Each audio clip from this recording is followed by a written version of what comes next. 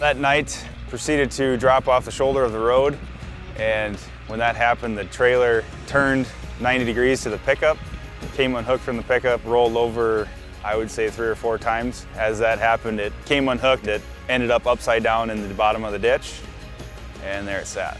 That particular night, there was not any fuel spilled. Fuel gauge was fine. It was nearly 3/4 full and held up very well versus a homemade one probably would have split open and would have required cleanup and everything like that. But it says a lot about their brand that they make a good product, that it's going to hold up.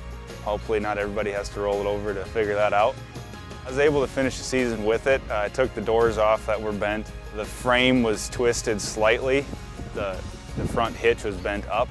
As far as the tank went, it held up very well. It didn't have creases or dents in it. Everything was pretty well cosmetic. The fenders were bent. The top rail bars were bent. Front doors were bent as well. My name is Dan Kruger. We're in Wesley, Iowa at my parents' farm.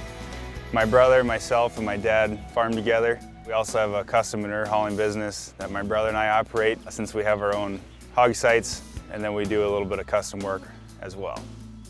I guess I've known about Thunder Creek for a while. I hadn't really done a lot of research prior to last summer because we didn't have a huge need for it.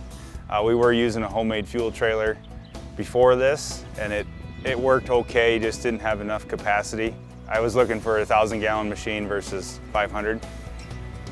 So we purchased it mainly for manure hauling because we were traveling to different sites, needed something that was reliable.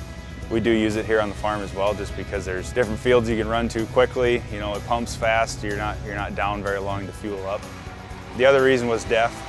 Talked to a friend of mine that had one at Thunder Creek, and he recommended, you know, something to keep your DEF system clean. And until last year, we didn't have a tractor with DEF on it. Now we have a combine and a tractor that both have DEF requirements. We're like, well, it's time to get one that's going to cover everything because that's the way machinery's going.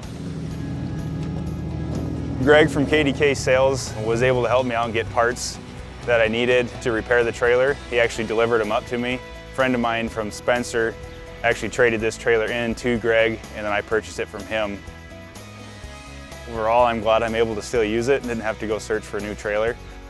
At the time, I thought I was going to have to do that, and I just purchased it in June, so didn't get to use it a whole lot before it happened. As you can see, it's still working great and does what it needs to do. For the price point, I felt it was worth it for all the different features it had on it.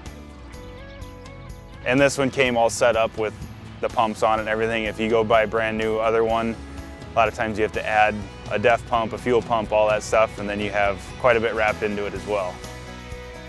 It definitely does help because it's speeding things up, and it turned out well.